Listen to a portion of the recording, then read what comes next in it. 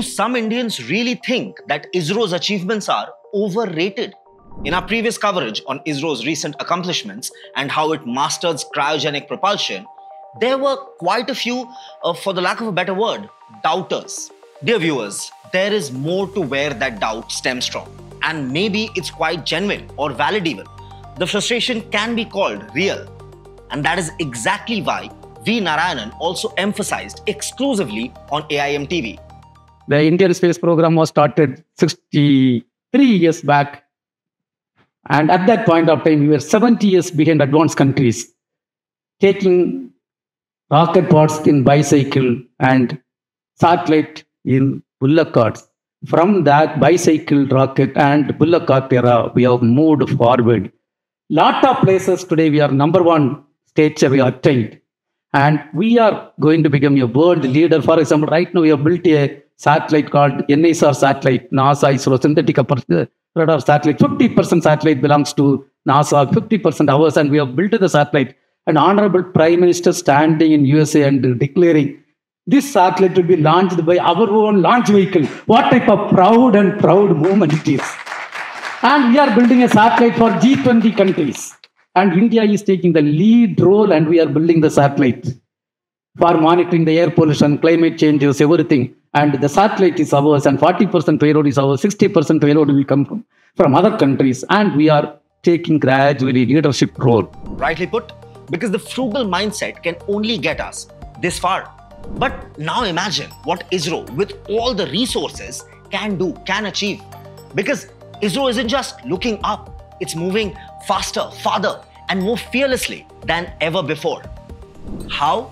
We'll break it down for you in full detail. The breakthroughs in cryogenic propulsion were just the start. ISRO is building a reusable launch system with the first stage recoverable and reusable up to 35 times. SpaceX, we're catching up. Human spaceflight, obviously, in the form of Gaganyaan. The first uncrewed mission of Gaganyaan is scheduled this year.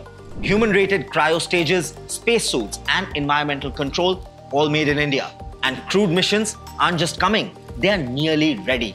That's right, Indian astronauts will be in space through Gaganyaan. Chandrayaan 4 lunar sample return. After the historic, world-renowned success of Chandrayaan 3's soft landing, ISRO now has its eyes on Chandrayaan 4, a lunar sample return mission. You heard that right, we are bringing the moon back to Earth. And of course, then comes the Indian Space Station. Just by 2035, that means in less than 10 years, India plans to launch its own multi-module space station. The first module is scheduled for 2028. No longer just visitors in space. We will be hosts. Then comes Aditya L1 solar mission. We are also staring straight into the sun with Aditya L1. India is now one of the only 4 nations with a dedicated solar observation satellite. NISR satellite with NASA. In a bold partnership with NASA, India co-developed NISR, the most advanced Earth imaging satellite ever, built 50% by ISRO and launched by an Indian rocket. PM Narendra Modi himself made the declaration on US soil. And then comes the India-led G20 climate satellite. India is leading a G20 mission to build a satellite that tracks climate and air pollution across continents. And then of course come the indigenous electronics and sensors. And it's not just rockets and satellites. ISRO quietly indigenized nearly all of its critical sensors. Out of 34 key launch sensors, 32 are now made in India. Even processors like Vikram 32-bit are homegrown. So in every true way, Atmanirbhar Bharat. And then of course come the electric propulsion system. Coming soon is the electric propulsion that's 6 times more efficient than traditional thrusters. It will quite literally redefine the way we explore deep space.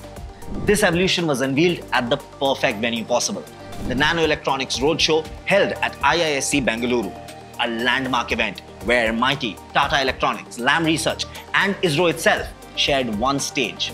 Over 100 technologies, 50 plus innovations and 700 plus industry leaders coming together to map India's chip-to-space future. There, ISRO showcased its tech arsenal. 34 fully indigenized sensors, nanoelectronics for deep space navigation, and of course, the Vikram chip, developed at Semiconductor Lab, Chandigarh. I mean, there was a time when ISRO started off where payloads were launched in bullock carts, in bicycle wheels, to now We are literally landing on the moon, crafting reusable rockets. India's space journey is one of resilience, science, pride, vision. And that's why India is now not just catching up anymore, it's leading the way. This is ISRO's boldest chapter yet. This is the launch of a space legacy that belongs to every Indian, every Bharatiya, you, me. So now, to all the doubters out there, do you still feel that ISRO's achievements now are overrated? Tell us in the comments below. And of course, the ones who never really doubted, tell us how proud does this make you feel. For more such real-time live updates from the world of tech and AI, don't forget to subscribe to AIM TV. And of course, subscribe because we bring to you the grassroots level success stories, Indian stories. Because think space, think AI, think AIM.